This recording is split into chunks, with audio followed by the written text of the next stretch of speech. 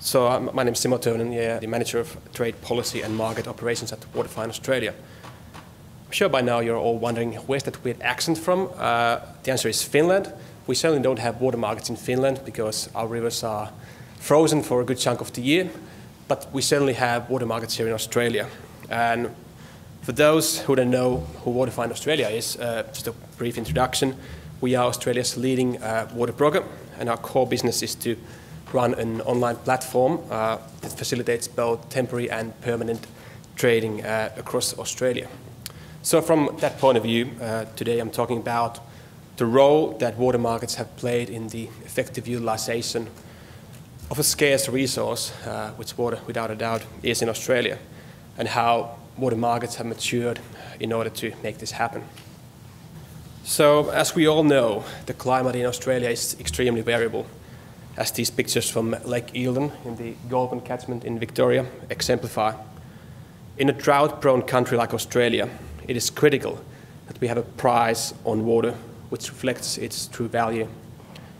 The whole basic principle behind water markets is that they improve economic outcomes through supply and demand, by providing price signals that allow water to flow to its highest value use and encourage investment in water use efficiencies, and in general support redistribution of water resources to areas where they will be used the most productively. So when we're thinking about the role that water markets have played in the effective utilisation of this scarce resource, it can be stated without a doubt that water markets are a core component of effective water management in Australia. A prime example of that was seen during the millennium drought. During the drought, water markets sustained Australian irrigators through many years of record low rainfalls. Not only did markets help to preserve a financial future for many farmers, but they actually helped to maintain the value of irrigated agricultural production during the drought. As we can see here in the Murray-Darling Basin, from season 2005-2006 to 07-08, the amount of water used by irrigators fell by 57%. However, the value of irrigated production only fell by 8%, which is simply remarkable. And it can be mostly attributed to the combination of utilising water markets and irrigation efficiencies. There are some more recent examples as well, not just the millennium drought. For instance, as we can see here, the water use, the water availability dropped 25% from 2013-14 to 14-15, but the irrigated production only fell by 2.4%.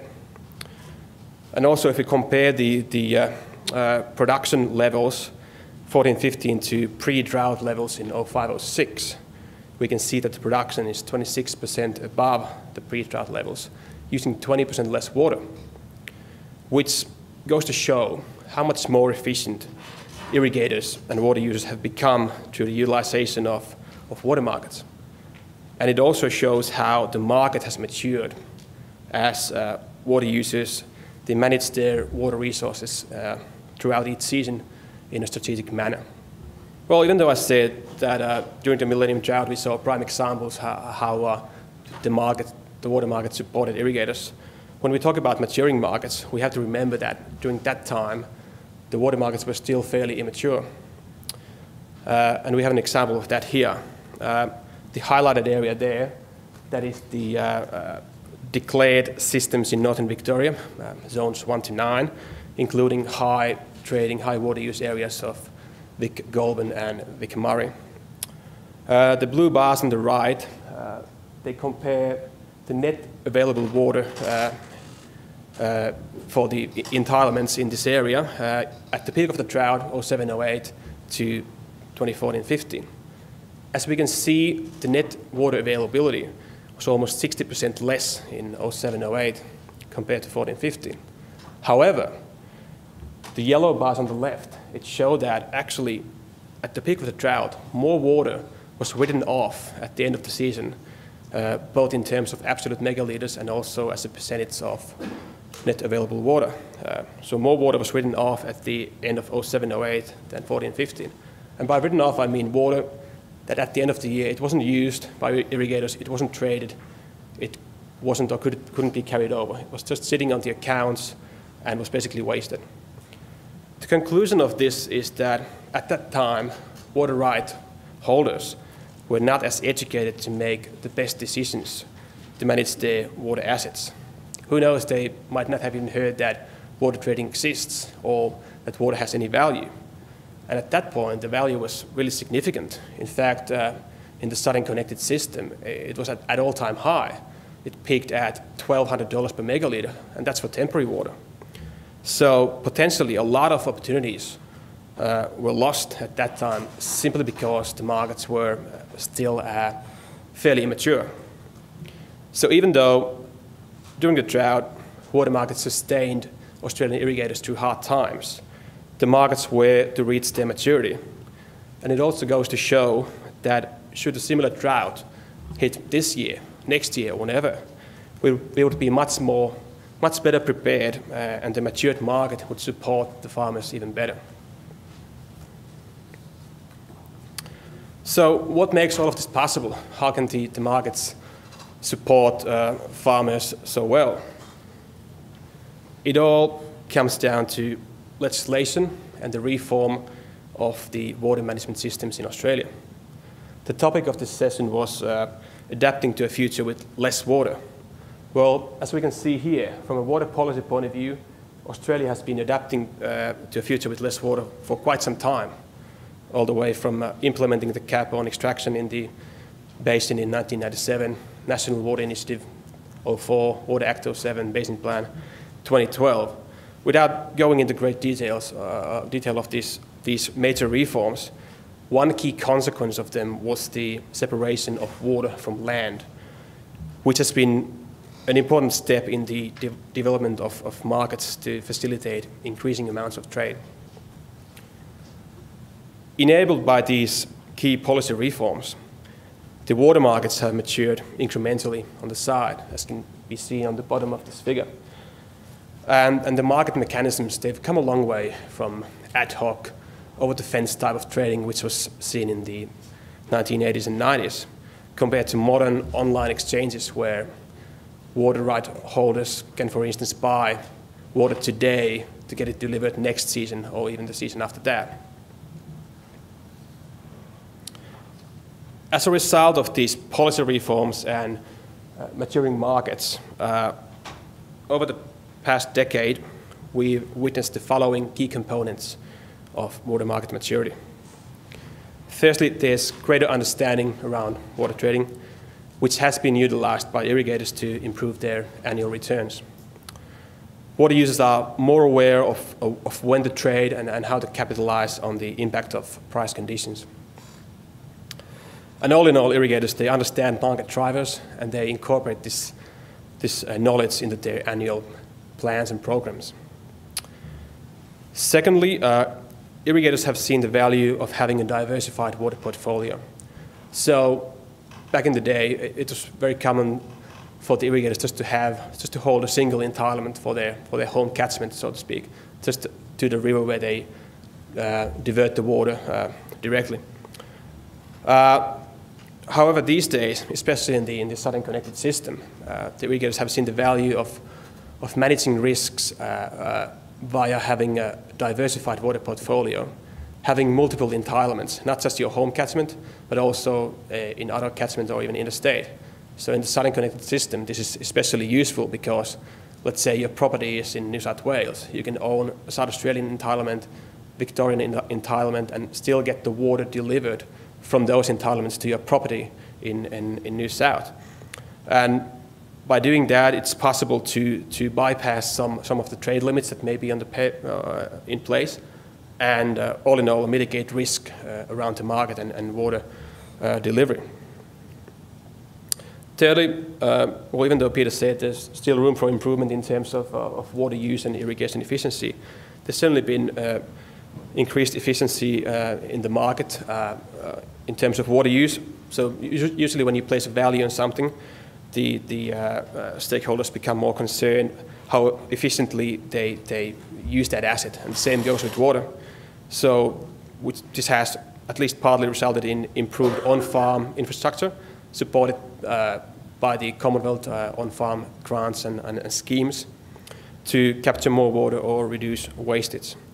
And all in all, farmers are now more strategic in their watering plans regarding timing and application rates and volumes. And lastly, there are more and more innovative water market products available for water right holders.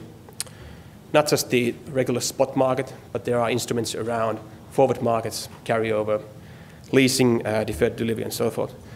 In fact, irrigators have never been better placed to act on the water market by using these water market instruments. As a result of increased maturity on the market side and also as a result of the policy reforms, there's been a notable change in water trade patterns. And this is strictly about temporary annual allocation trading. So while the markets were immature, the pattern looked something like this. During the first quarter and a half, there was little temporary trading activity. The irrigators, they bought when they needed the water in the high water use period. Not much planning in place, quite ad hoc, buy once a year when you need the water. So the prices peaked during December, January period.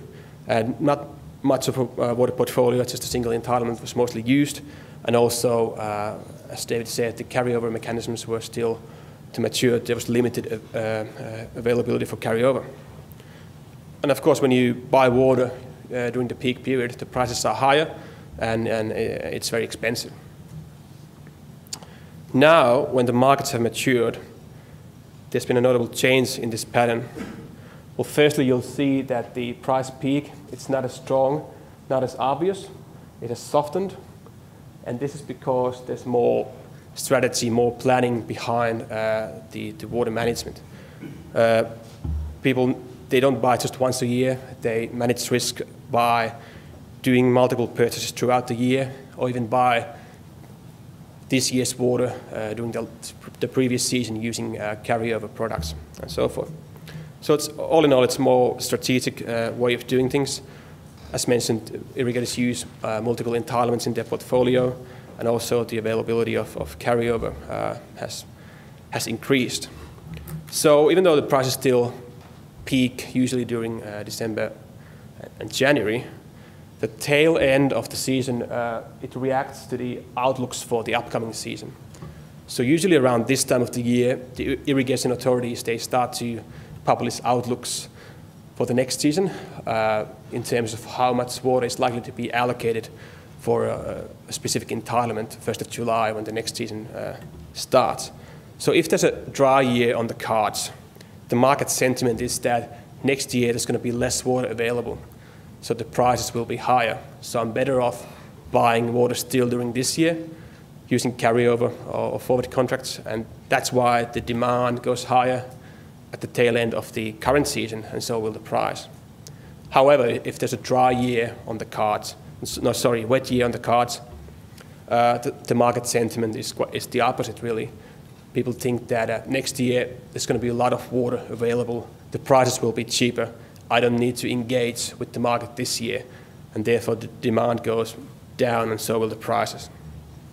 This figure, which is from the data, is from Murray Irrigation Limited in New South Wales, Murray, and their water exchange volumes and prices. It shows the same pattern. As the markets have matured, there's a greater engagement around the market, better awareness to trade the unused water. So there's more water traded at a fairly similar prices than pre-drought conditions with less volatility. And these are all signs of maturing markets. One fact of the matter we have to face is that the amount of water available for consumptive use, it will not increase. All major systems have been fully allocated for quite some time, so you can't just apply for a license from the government and get X megalitres.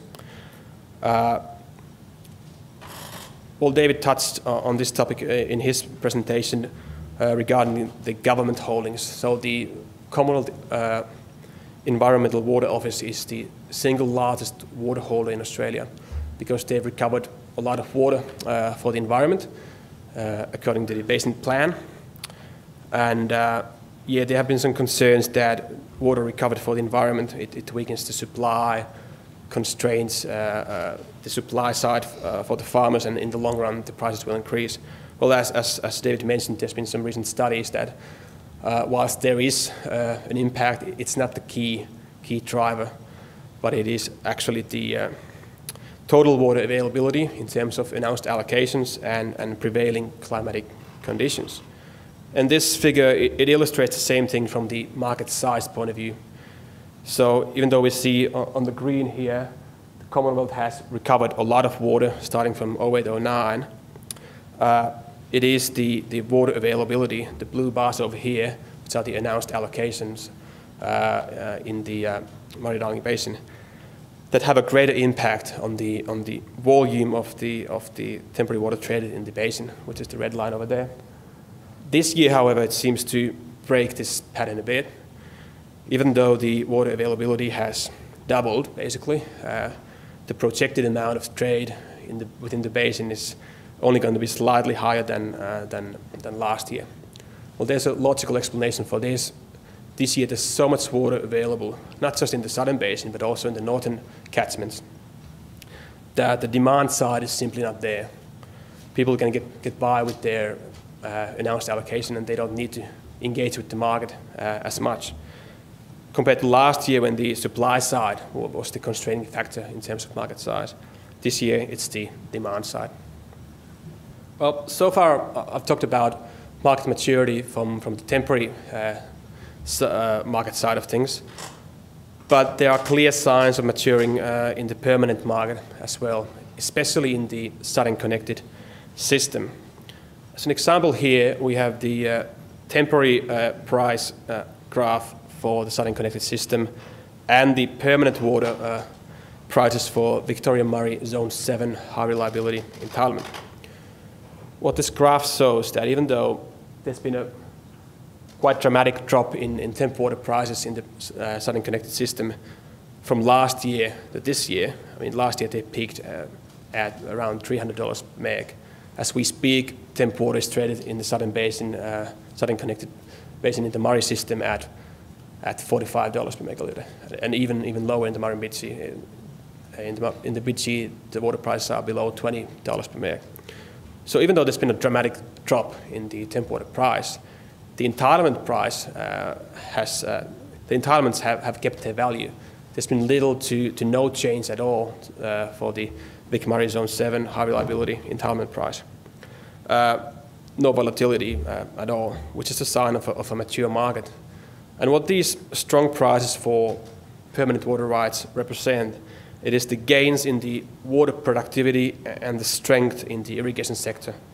And it shows that irrigators, they're adapting to water as an asset with an increased awareness of the value of that asset, which results in better management and utilization of that asset through greater engagement around the water markets. Well, even though the water markets in Australia, they're a core component of effective utilization of this scarce resource, it's not like we've reached perfection. To enable the Australian water market to further mature, Waterfind considers that there are some actions needed to firstly improve water market information. At present, there is no focal, well-functioning nationwide water market information service. Well, I know that the BOM is about to release a new product which may be a partial solution for this issue, but as we speak, there is no well-functioning nationwide service available. Specifically, there is a lot of work to be done before the quality and transparency of Queensland water market information is brought to a level comparable to other basin states. For instance, there is no publicly accessible free water register in Queensland. And in fact, Waterfind is the only provider for up-to-date water prices in Queensland. Secondly, actions are needed to remove some impediments for lending against water rights, so-called water finance. There are issues in relation to accounting standards for water, and capital allocation models for lending against water that need to be resolved in order to reach the full potential of water rights as an asset class. And lastly, Waterfind considers that there's some room for improvement in regards to the transparency around Commonwealth environmental water holders' water portfolio management. It can be argued that at present, the lack of transparency around that matter is distorting the water market in many ways. And more emphasis should be put on announcing the true's trading intentions as accurately as possible and actually avoid announcing anything if the details are too uncertain. The true should also consider engaging with the market as a silent participant, using the existing well-functioning market mechanisms instead of off-market tenders. And this is an approach that, for instance, the Victorian environmental water holder has chosen to do. They've acted on the temporary market this year as a silent participant. And it can be argued that that way it creates much less turmoil on the market. In fact, it doesn't have any sort of impact, which is the best way of going about it in terms of for a government body to engage with the water market. I'm going to finish my presentation with a quote as well. This is from Professor John Briscoe from Harvard University, who stated that Australia did something which no other country could conceivably have managed. In a large irrigated agricultural economy, a 70% reduction in water availability had very little aggregate economic impact. This extraordinary achievement is, in my view, the single most important water fact of the 21st century, because it shows that it's possible to adapt to rapid climate change and associated water scarcity. I believe this summarizes the water market's role in the effective utilization of a scarce resource really well. Thank you.